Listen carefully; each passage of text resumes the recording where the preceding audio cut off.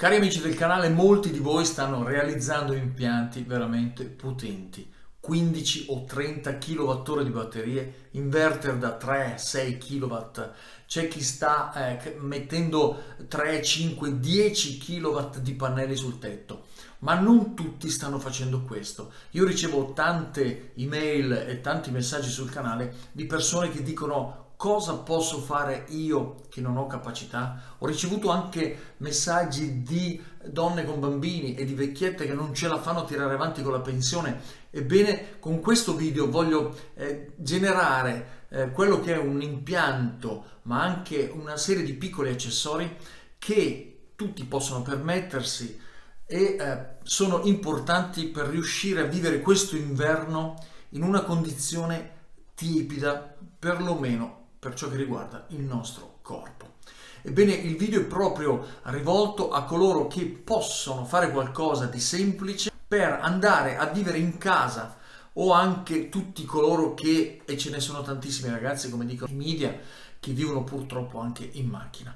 È una situazione, quella che presenterò in questo video, di emergenza, un'importanza fondamentale per quello che può essere, appunto, come dicevo, il potersi riscaldare. Non è una recensione di vestiti, ma è un impianto vero e proprio che vi farò vedere realizzabile in diverse fasi, cioè la fase impianto che serve a produrre poca corrente, che è fondamentale per andare a utilizzare alcuni oggetti importanti per casa nostra. Mi rivolgo anche a tutti coloro che stanno facendo impianti grossi, significativi, che hanno la casa autonoma. Ebbene, buttate un occhio intorno a voi, perché se vedete la vecchietta che non tira avanti con la pensione, la mamma sola con i figli, piuttosto che persone che non sono proprio capaci e non hanno lavoro, ebbene queste possono essere in qualche modo aiutate da voi personalmente, chiaramente, video che possono essere utili anche a produrre poca corrente, ma che dà dignità alla vita, perché la dignità di ognuno di noi è vedere una vecchietta che vive in casa al freddo,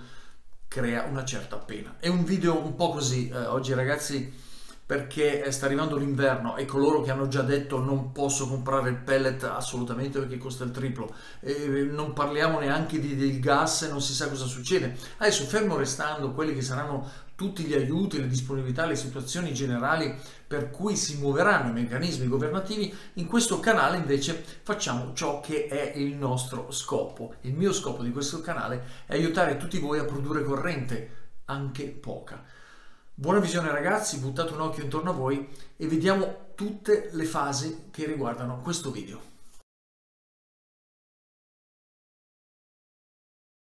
Iniziamo quindi questo video con la descrizione di due prodotti semplici e poi passeremo alla realizzazione di un impianto veramente semplice che avrà lo scopo di gestire solamente questi due prodotti e altre cosettine che vi descrivo durante il video. Quindi non è un impianto grosso, ma è un impianto essenziale. Ebbene ragazzi, io è una settimana che sto provando questo giubbettino termico, ok? Ora, questa non è una recensione sui vestiti assolutamente, ma è un giubbetto riscaldante. È un giubbetto che ha un interruttore che, attivato, scalda la zona posteriore della schiena e la zona anteriore della pancia, dove ci sono poi le due tasche per inserire le mani. Ragazzi, io l'ho provato e adesso qua in Abruzzo ci sono stati questa settimana anche 10, 12, 15 gradi, la notte si è scesi anche a 9. Ebbene, questo giubbino vi cambia la vita ragazzi. Valutate anche intorno a voi chi avete, i vostri vicini, e io dico sempre le vecchiette perché mi dispiace veramente tanto vedere vecchiette al freddo. Parliamo degli aspetti tecnici. È un giubbino qualsiasi, io non me ne intendo di vestiti, quindi non riesco a giudicare la fattezza. Mi sembra, da quello che vedo, un buon giubbino. È imbottito, quindi è isolato, e ha questo interruttore. Questo interruttore rimanda alla tasca interna, dove al suo interno c'è una presa USB. Ebbene, con questo cavetto, vedete, attaccandoci alla presa USB, il giubbino scalda.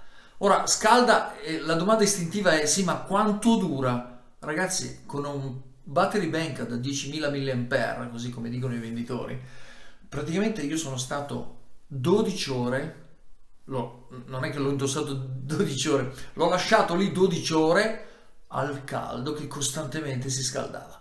Dopodiché di notte stacchiamo il battery bank, lo mettiamo in ricarica nell'impiantino che vi farò vedere dopo, molto semplice, e il giorno dopo ce l'abbiamo ancora carico da riposizionare qua.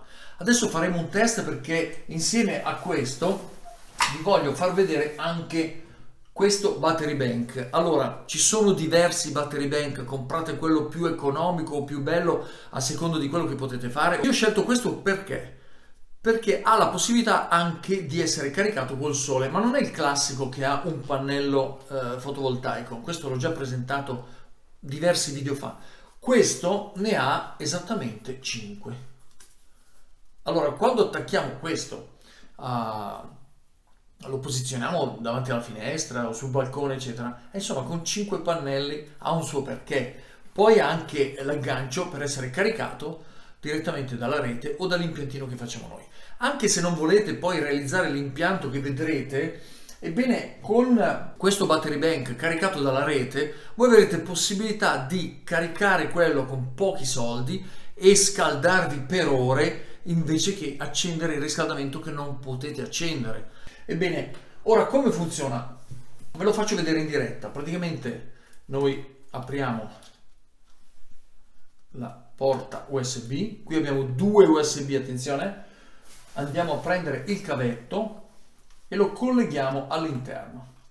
Come al solito ragazzi, i miei video sono lunghi, cosa devo fare? Se vi devo spiegare tutto questo, l'abbiamo collegato, vedete che si è accesa questa luce. Ora, si è accesa per dire ok, va bene, funziona. Chiaramente poi questo viene messo nella tasca, no? Scegliete voi quello più grosso o meno grosso, ma anche quello più pesante o meno pesante, perché questo comunque pesa 3 etti. Ora, a questo punto, noi abbiamo 3 possibilità. Chiaramente di tutte queste cose che vi farò vedere ci sono i link nel canale, non c'è uno scopo commerciale, i soliti link di affiliazione, e quindi voi decidete se comprare questo che l'ho comprato io, l'ho trovato a basso costo e funziona benissimo, oppure dirigervi su altri prodotti. Qui schiacciamo per 2 secondi e lui si accende. Quando si accende diventa rosso.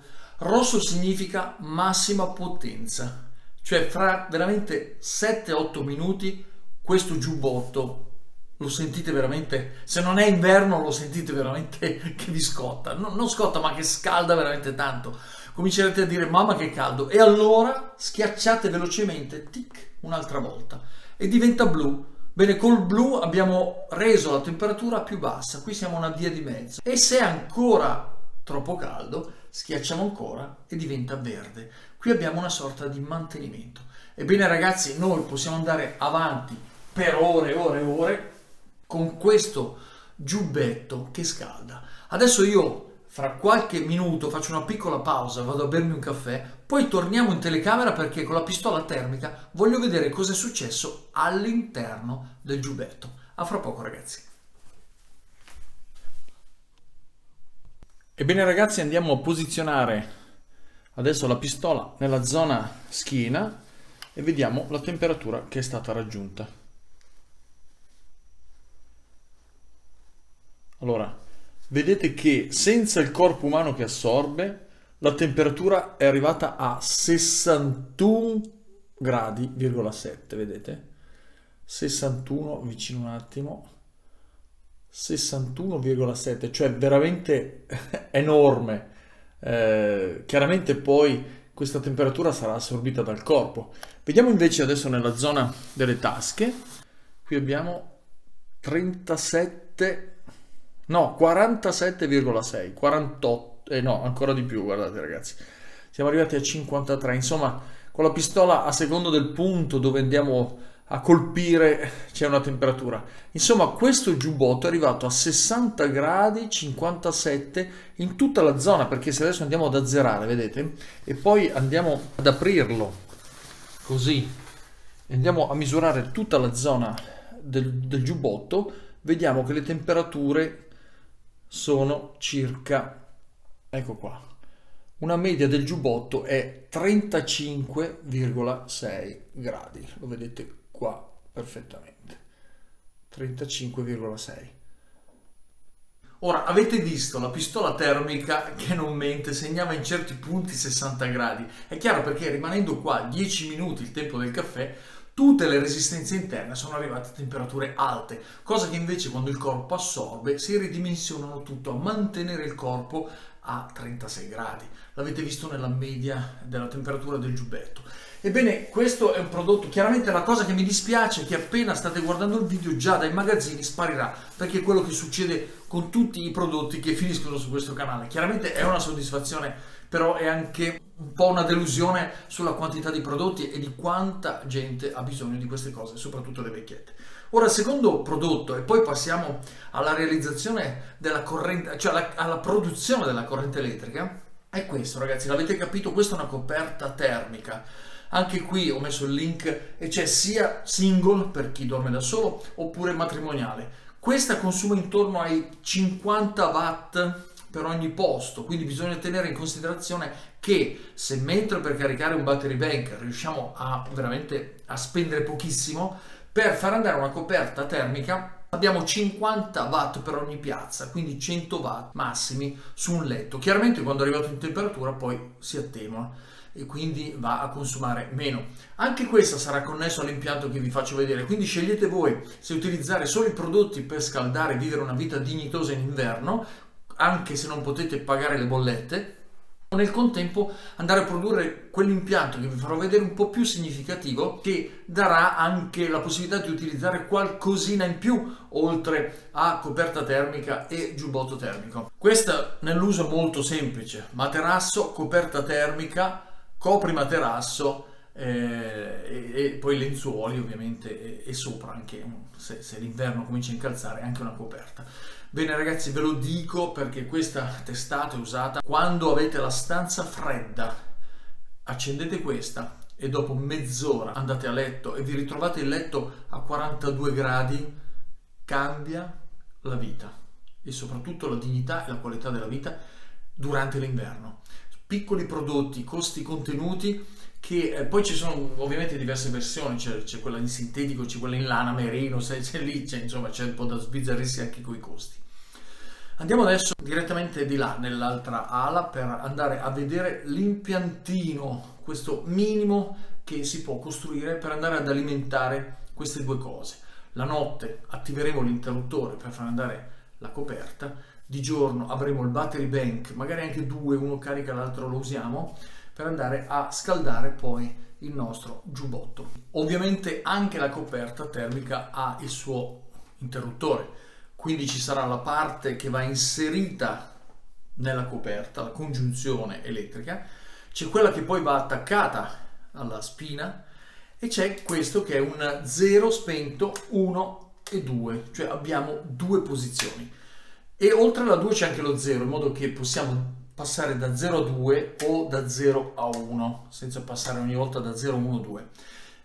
Questo, indubbiamente, avete capito, è quello che stabilirà quale grado di temperatura possiamo avere su questa coperta. Se mettiamo 1 dormiremo la notte anche lasciandola sempre accesa, dipende da quanto freddo c'è nella nostra stanza. Se mettiamo 2 aumenterà la temperatura fino a diventare a un certo punto notturno, anche magari eccessiva. Però ragazzi, con poca corrente non scaldiamo la casa, ma andiamo a dormire un sonno caldo. Io non sono un medico, non parlo assolutamente di medicina perché non sono autorizzato, ma lo sanno tutti che dormire al caldo è meglio che dormire al freddo.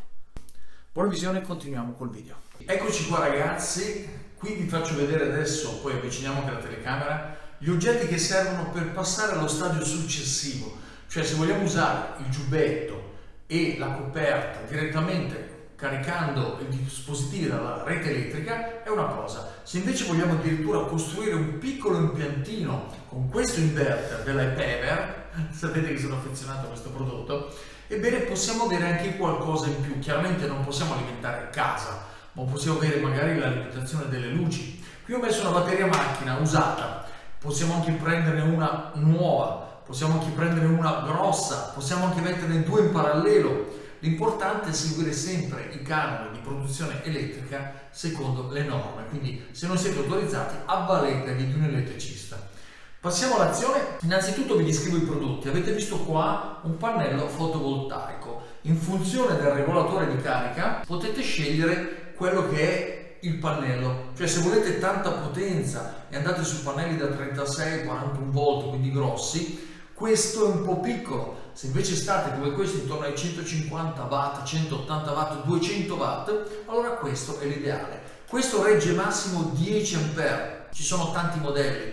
Questo è un dual che può caricare 2 batterie, ci sono anche quelli singoli e questi costano veramente tra 10 e 20 euro nei classici siti di cui ovviamente ho messo il link. Ebbene, il regolatore di carica ha la funzione di fare da tramite tra il pannello fotovoltaico e la batteria. Non possiamo attaccare direttamente il pannello alla batteria perché la batteria brucierebbe, ovvero avremo una sovraccarica perché nessuno la va a limitare. Invece con questo regolatore di carica preleverà la corrente dal pannello, l'adatterà alla condizione di tensione della batteria e quando arriverà al pieno lui rallenterà l'ingresso. Quindi il sole continuerà a battere sul pannello ma non entrerà più nulla in batteria. Chiaramente oltre a questo dovete avere le due connessioni che vanno messe sul polo positivo e il polo negativo della batteria. Adesso poi ve li faccio vedere da vicino. Queste sono connessioni su piombo con il suo dado al quale attaccheremo esattamente il cavo che va da qui, cioè dal regolatore di carica, alla batteria, ovvero questo. Questo è un cavo, adesso vi faccio vedere, l'ho già fatto vedere in diversi video, però anche in questo vi faccio vedere come si fanno i cavi, come si crimpano, come si saldano col termorestringente in modo da fare un cavo protetto con il suo attacco per bullone e dado, in modo che facciamo connessioni certe. Ricordatevi che quando connettiamo un cavo da un apparato all'altro bisogna mettere un fusibile, quindi questo è il fusibile che va esattamente dal regolatore di carica alla batteria e questo fusibile è quello che va dal pannello fotovoltaico al regolatore di carica, il cui cavo è questo. Perché questo? Perché la connessione è diversa. Qui abbiamo gli MC4 che vanno attaccati dietro al pannello dove c'è il cavo MC4 positivo e negativo, adesso vediamo i dettagli, e da questo andremo al regolatore di carica. Quindi una volta preparate tutte le congiunzioni abbiamo l'impianto che si monta. A questo punto abbiamo un altro cavo, lo vedete qua. Questo è esattamente quello che va dalla batteria, sempre attraverso il connettore che ha un bullone e un dado alto, in modo che ci possano stare tutti gli elementi che vi ho appena descritto, e attraverso questo cavo con doppi terminali andrà dalla batteria all'inverter. Una volta arrivata la corrente all'inverter, ripeto un attimo il concetto, dal pannello al regolatore di carica con un cavo, che è questo, dal regolatore di carica alla batteria con un altro cavo, che è questo, e dalla batteria all'inverter con questo cavo. A questo punto il nostro impianto è funzionante, autonomo. Quando la batteria è carica il regolatore ferma, quando c'è sole la batteria viene caricata dal pannello e l'inverter è colui che preleva dalla batteria la corrente per darla al dispositivo attraverso questa presa. Da qui attaccheremo la coperta termica, attaccheremo la ricarica per il battery bank, attaccheremo le luci se non consumano molto. Se vediamo durante il funzionamento che la batteria si sta scaricando e non ha retto la mattina, è perché la batteria è piccola, dovremmo prenderne una più grossa, oppure dovremmo prenderne due e metterle in parallelo. Attenzione, in parallelo si mettono batterie che sono della stessa capacità, della stessa tensione, acquistate o trovate identiche nello stesso momento. Non si possono mettere in parallelo due batterie diverse o montate successivamente una all'altra. Ogni tanto vi faccio vedere anche le cose che già avete visto in altri video, giusto perché qualcuno magari si è connesso da poco. Praticamente qui ho, vedete, crimpato e posizionato il termoretraibile in modo da fare un terminale, diciamo, perfetto. A questo punto come funziona? Semplice, spedate il cavo, inserite un pezzettino, vedete che qua ho i rossi di tutte le misure e anche tutti i neri, ok? Ebbene, inserite un pezzettino di termoretraibile che avete tagliato, questa guaina termorestringente. Dopodiché inserite il cavo all'interno del terminale. Avete già predisposto la crimpatrice, io uso questa molto potente, però ovviamente potete usare quella che volete. Avvicinate, a questo punto posizionate il cavo,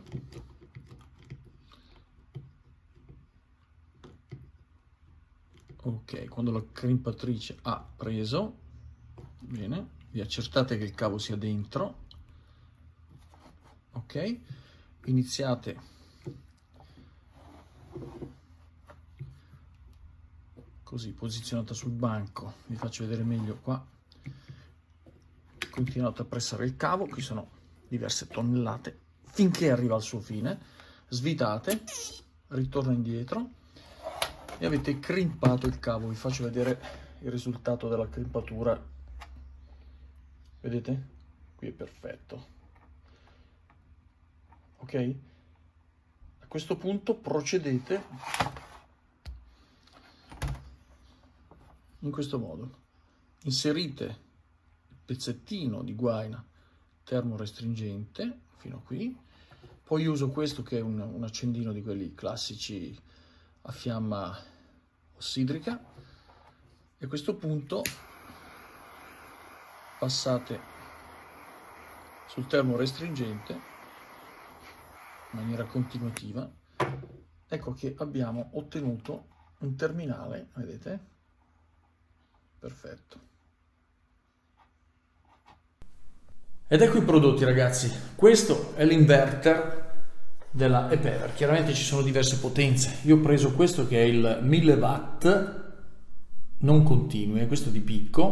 Può arrivare anche a 1600 con gli spunti, 1000 di picco e 800 watt continui, che mi è sembrato veramente tanto per questo scopo. Questo è un ottimo prodotto perché consuma poco in stand-by.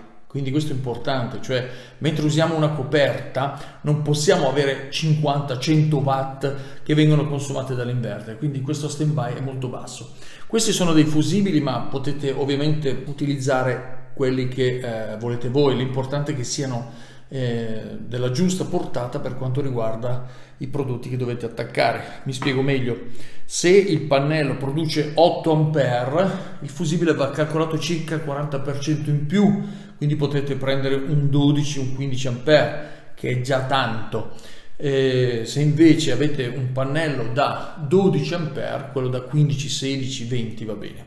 Questo è il regolatore di carica che vi dicevo. La connessione è qui la batteria, qui il pannello, e ricordate sempre che la batteria deve essere attaccata per prima e poi il pannello. Potete anche posizionare, se volete, degli interruttori in modo da staccare prima i pannelli quando dovete fare manutenzione e poi la batteria, viceversa attaccare sempre prima la batteria. E parlando di batteria, questa è una batteria usata che ho trovato e va bene per fare ovviamente i test o per utilizzarlo, come vi ho detto, perché è ancora buona. Le connessioni per la batteria sono su questi, che vi faccio vedere da vicino. Praticamente è un attacco multiplo dove io attaccherò questo sul piombo, vedete, e dopodiché andrò a stringere e ad attaccare qua tutti i vari cavi. La stessa cosa sul polo negativo, vedete? Attaccherò qua sul polo negativo e stringerò i bulloni. Qui andranno tutti i cavi che vi ho fatto vedere. Questo innanzitutto è quello che collegherà il pannello, quindi con questo attacco MC4 maschio e femmina andremo a fare la connessione sul pannello, dove dietro è esattamente al contrario. Mi raccomando, quando create queste prolunghe ricordatevi che sulla prolunga il maschio va esattamente sul cavo nero, sul cavo negativo. Perché? Perché sul pannello il cavo negativo ha la femmina e quindi si innesta, se no fate il contrario. Invece qua vedete che c'è la femmina, perché dietro il pannello c'è il cavo rosso che è maschio, come da logica, quindi la femmina del positivo e negativo vanno sulla prolunga. E qui chiaramente ci sono questi terminali, perché saranno quelli che andranno a connettersi al regolatore di carica. Adesso procediamo al montaggio di questa prima fase. Qui è molto semplice, non c'è bisogno di una scuola particolare. Praticamente abbiamo il cavo positivo che dobbiamo verificare, ok? Viene messo, vedete, positivo maschio sulla femmina, e poi una volta inserito mettiamo anche il cavo femmina del negativo sulla prolunga dove avete montato il cavo maschio. A questo punto abbiamo connesso il pannello fotovoltaico, ecco qua, connesso il pannello fotovoltaico ai nostri due cavi che andranno connessi al regolatore di carica, quindi positivo e negativo. A questo punto mettiamo i morsetti e stringiamo polo negativo e polo positivo. Affranchiamo bene i morsetti, mettiamo anche uno strato di grasso di vaselina. Perfetto. I due morsetti sono affrancati e adesso attaccheremo i vari cavi che vanno al regolatore di carica e all'inverter. Prima voglio farvi vedere un errore molto frequente quando si montano le batterie. Ho avvitato il polo negativo, adesso vado ad avvitare il polo positivo. Ebbene, qui, vedete, si potrebbe fare un cortocircuito. Se questa chiave mi scappa e dovesse cadere, oppure guardate anche per avvitare quanto è vicina al polo positivo e negativo, vedete? E poi cambio e vado sotto. Ebbene, questo, se toccasse positivo e negativo, ebbene avremo scintille, potremmo avere, insomma, è una situazione molto pericolosa. Quindi lavoriamo sempre con sicurezza, mantenendo le distanze tra i poli, e se possiamo utilizziamo anche chiavi che sono isolate attraverso della gomma, o le possiamo anche nastrare. In questo modo abbiamo anche sicurezza mentre maneggiamo le batterie. Ricordate, questo contatto è veramente pericoloso.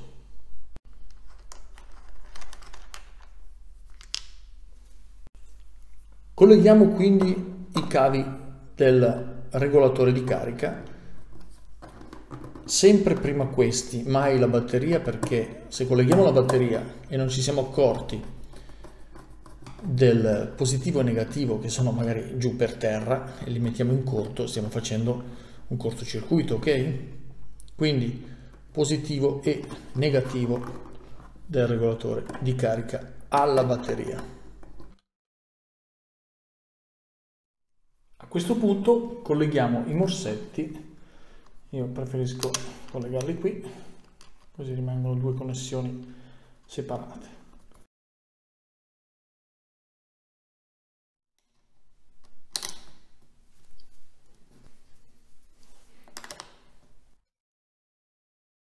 Dopo aver connesso, vedete che il regolatore di carica sta segnalando la presenza di una batteria. Ora, in funzione del regolatore di carica avrete diverse segnalazioni di LED accesi, spenti, e ogni regolatore ha le sue funzioni. Solo a questo punto, dopo aver attaccato la batteria, possiamo connettere i pannelli fotovoltaici. Quindi prenderemo i due cavi che arrivano dal fotovoltaico e andremo a connetterli qui in centro, dove c'è scritto, dove c'è il disegno del fotovoltaico, positivo e negativo. Mi raccomando, non sbagliate le polarità. A questo punto vedete che la batteria numero 1, che prima lampeggiava indicando la non presenza dei pannelli, adesso invece è accesa, indicando proprio che c'è presenza dei pannelli. A questo punto ci spostiamo, dopo aver attaccato i pannelli e la batteria, ci spostiamo su questo lato, dove andremo ad attaccare l'inverter alla batteria. Andiamo a svitare le viti che aprono le protezioni.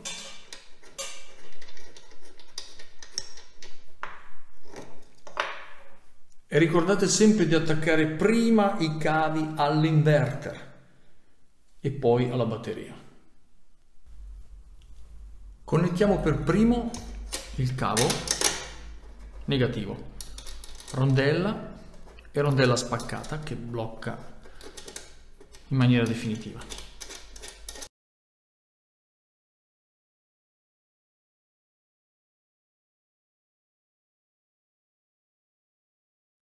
Mettiamo adesso le protezioni. Guardate ragazzi che bel lavoretto pulito dove le connessioni sono perfettamente protette.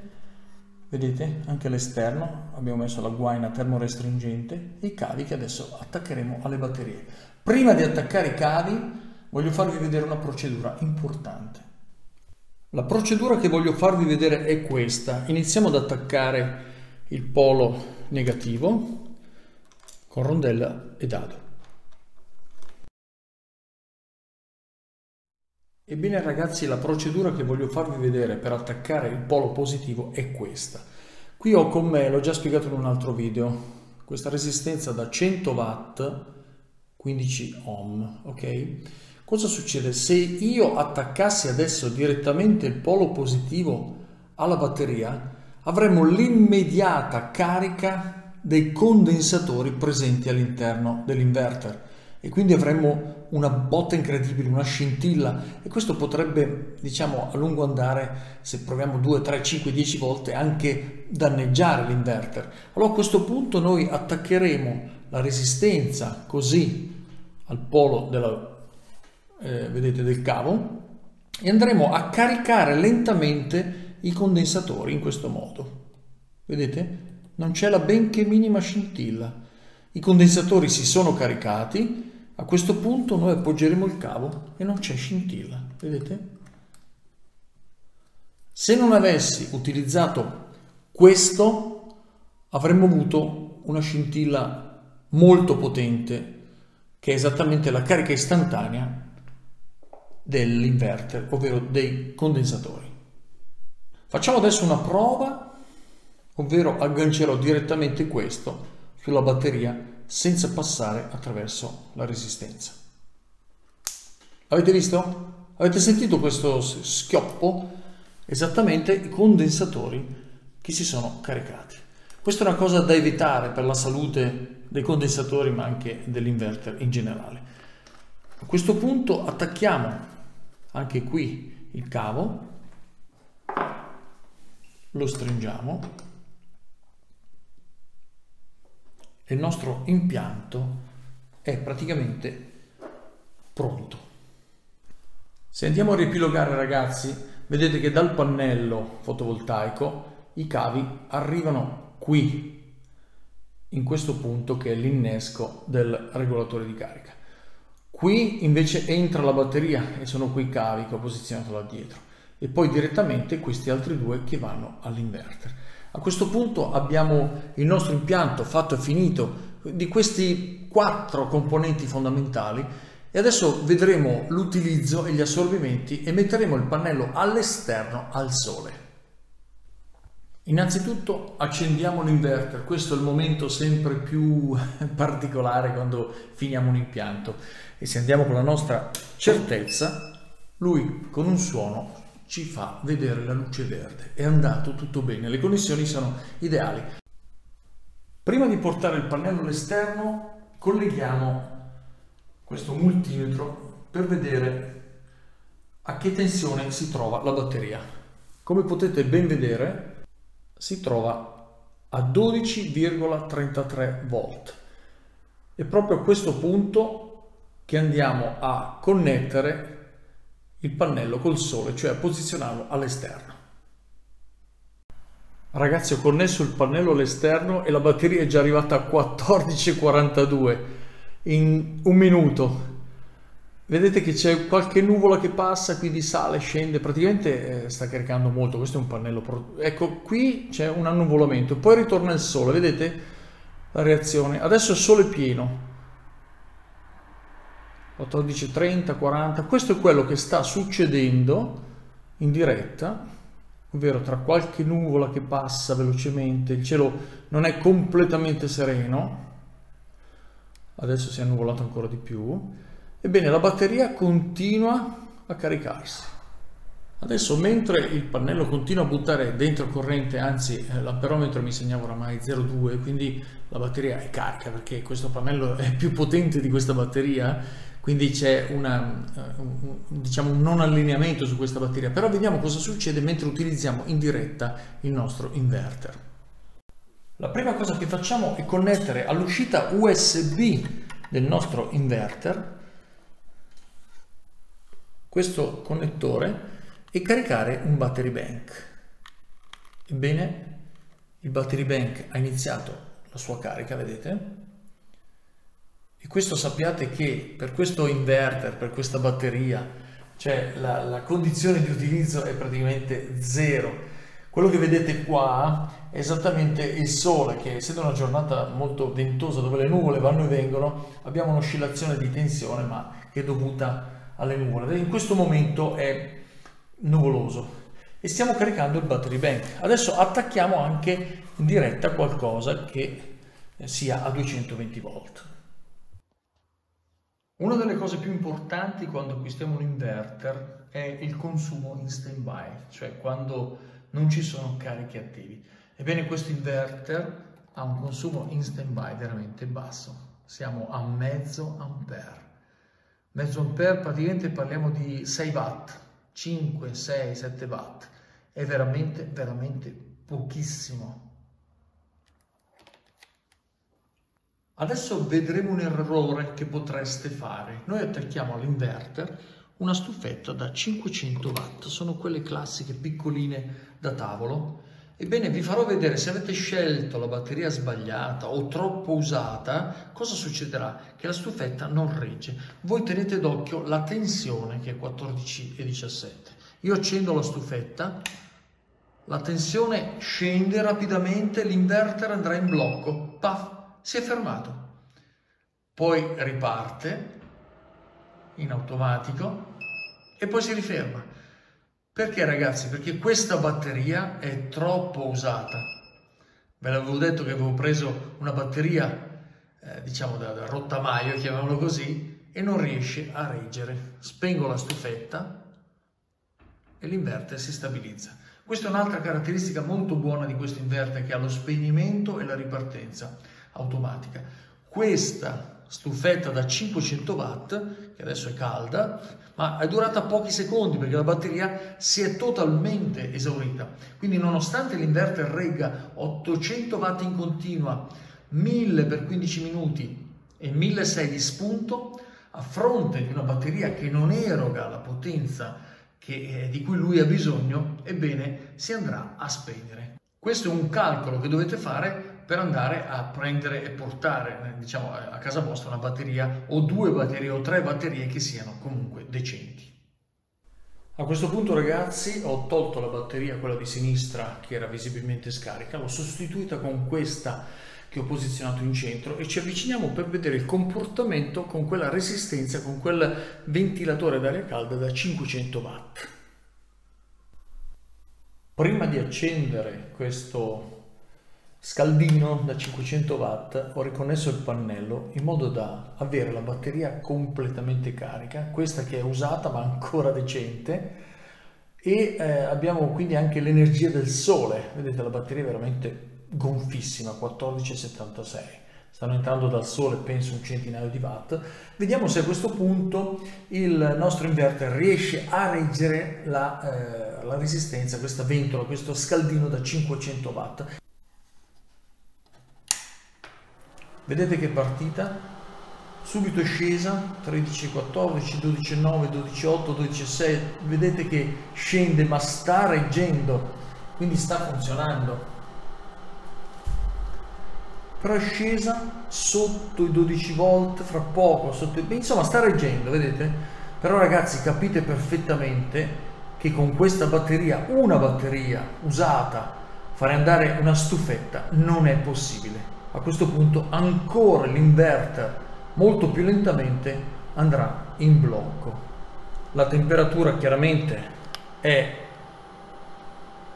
di 133 gradi, c'è la stufetta, anzi guardate, sto andando all'interno, è 150 gradi, cioè la stufetta sta funzionando. Ebbene, la batteria ancora regge, vedete, è scesa a 11,94, ancora l'inverter non è andato in blocco. Questa è una batteria buona, ma con 500 watt stiamo resistendo qualche minuto, dopodiché andrà ancora in blocco. Perché ho voluto attaccare la stufettina da 500 watt, che non è tanto, ma per farvi capire che quando andiamo in emergenza, ebbene, il giubbotto lo scaldiamo per giorni con una batteria usata. La coperta termica possiamo farci una notte, ma non possiamo attaccare una stufetta. Quindi quanti di voi da questo video possono assimilare la fattibilità di cose un po' più grosse? Ebbene, ho voluto far vedere che non è così. Cambiando batteria siamo riusciti a resistere 5-10 minuti. Allora a quel punto con 500 watt dovremmo mettere 2, 3, 4 batterie in parallelo e poi sempre tutte uguali, sempre nuove. Ecco perché questo video non è l'alternativa al nostro impianto di casa, ma è un video di emergenza. Se siamo in macchina in queste condizioni e attacchiamo la presa accendino o direttamente alla batteria, possiamo fare qualcosa. Ma questo video non è per andare a creare un impianto già significativo, è solo un video di emergenza. Quindi se volete attaccare la stufettina andrete incontro a delle difficoltà, per cui vi consiglio di guardare l'altro video, l'altra serie di video che cominciano a diventare già più importanti, con batterie più capienti. Ora questo video lo voglio concludere brevemente. Abbiamo fatto questa sperimentazione, abbiamo visto questi due prodotti, abbiamo visto i battery bank, abbiamo visto batterie usate. Ragazzi, quando voi, tanti amici del canale, state facendo questi impianti molto potenti che soddisfano casa vostra, è bene buttare l'occhio e aiutare una vecchiettina che sta soffrendo il freddo. Ricordatevi che questo vale molto di più di tutto quello che state facendo per l'impianto di casa vostra. Al prossimo video.